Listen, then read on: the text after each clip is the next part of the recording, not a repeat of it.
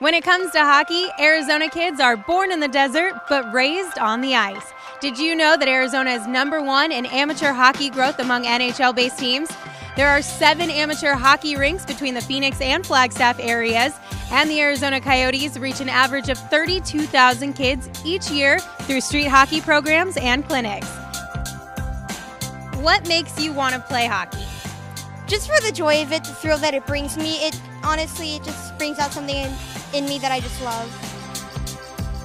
Because I really liked it and I really liked watching it, and my cousin been playing it and I seen how fun it was, so I started playing. How important is it for you to learn from Olympians like Monique Lamoureux and Julie Chu and Lindsey Fry?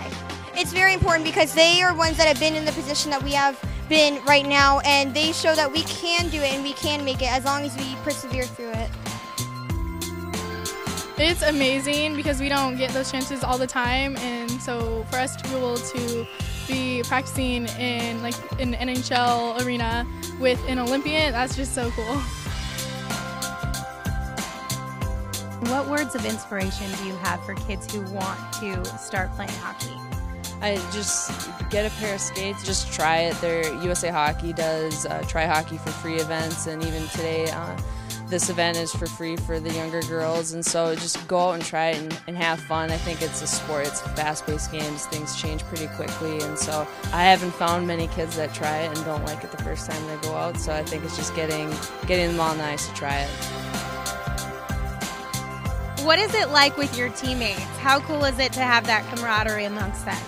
It's amazing. It's like having just a group of 15 sisters without the fighting. It's awesome. I love my teammates. They're like my sisters, basically.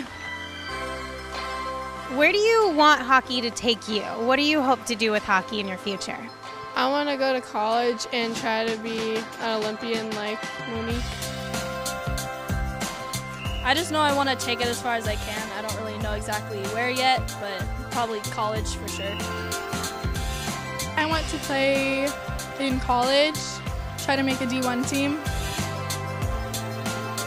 And you're seeing the skill level rise with a larger number of girls now just because the numbers are growing, and so it's to see the number of girls that are playing these days compared to when I was their age. It's really awesome, and to see them being competitive and seeing the high compete level and the intensity, it's good to see that within a girls team and not just a girl playing out there with the boys team.